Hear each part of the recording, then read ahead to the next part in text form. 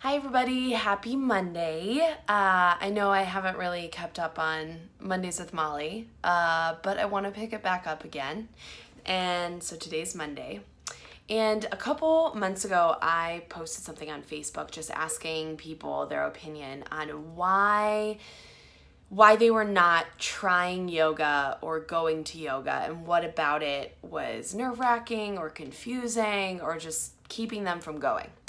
And I was so overwhelmed by the response. The first thing and the primary thing keeping a bunch of my Facebook friends from going to yoga is this idea that everybody else is judging you for not knowing the poses. Because I'll admit, there's a lot of crazy words.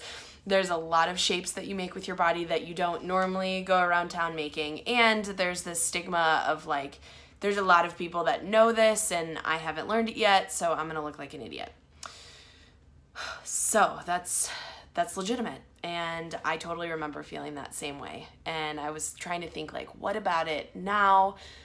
How do I feel different? And why does this not affect me now? And I think I really got over the fact, because it just wasn't true, that everybody else was thinking about me. Because truly, when I go to yoga, all I'm doing is trying to focus on my own body and making sure I put it in the right shapes and listening to my muscles and if anything's sore and I'm breathing. I have zero time to think about anybody else, especially the beginner that just showed up. I interact with those people before class, interact with those people after class, but I guarantee you I'm not even listening.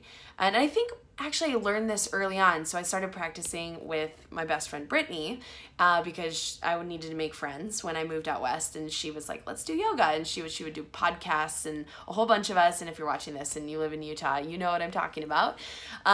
We would go do podcasts, and I remember asking Brittany something. I was like, man, I just couldn't stop thinking about this or that. Like, weren't you thinking about this? And I remember she looked at me and was like, no, I wasn't thinking about you at all.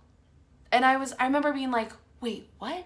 You weren't thinking about my pants falling down and the fact that I hiked them up 12 times in class? And my mind was so blown, and I was like, oh my God, no one's thinking about me.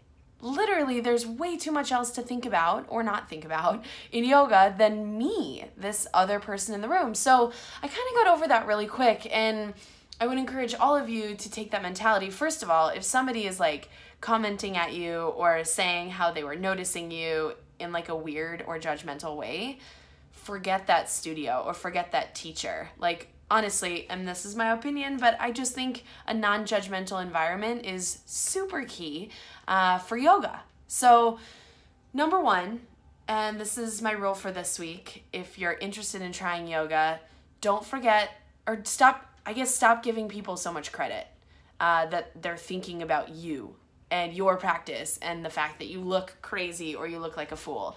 No one's thinking about you. They're thinking the same things in their head, which is sad.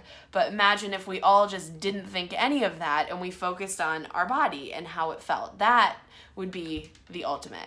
And that's what we work toward when we're in yoga. So hopefully that helps a little bit. If you have any questions, hit me up on my Facebook page or email Yoga Hive.